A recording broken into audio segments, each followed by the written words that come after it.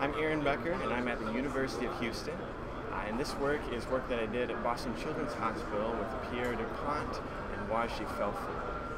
So we've been looking at how you can take millirobots, power them by MRI, and use that MRI to take these millirobots and assemble a tool called a Gauss gun.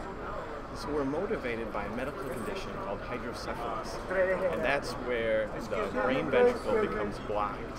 So fluid pressure builds up inside the brain and it can kill brain tissue. And so the current treatment is to bore a hole through the skull and then insert a shunt to relieve that pressure.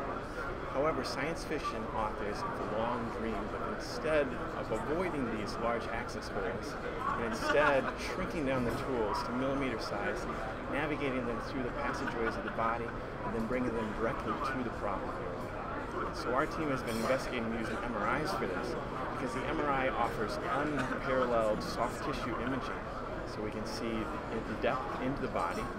And we've also can hack the magnetic field of the MRI through software, and so we can use that magnetic field to power our robots, see where they are, and control them.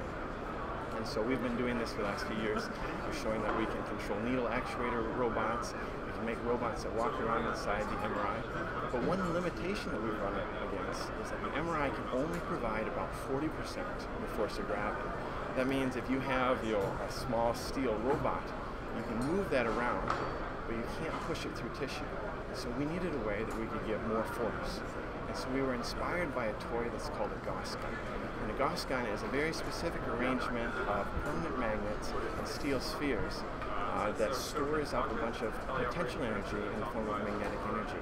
And then if you roll a single ball in from one side, it sets off a chain reaction with these magnets. And then a steel sphere at the other side rockets out very quickly. So this was a way that we could store magnetic energy.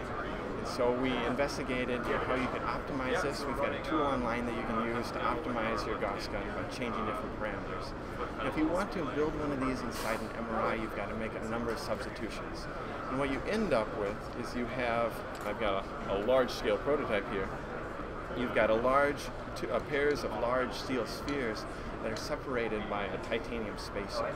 And so you can take each of these components and you can navigate them individually through the body, and they're stable.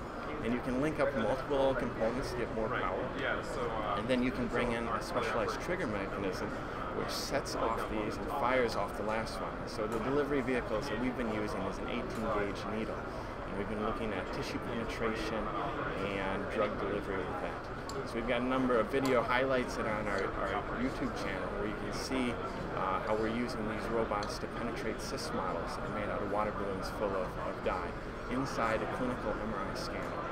So there's lots of things to see there, so I'd love to direct you to our YouTube channel for that.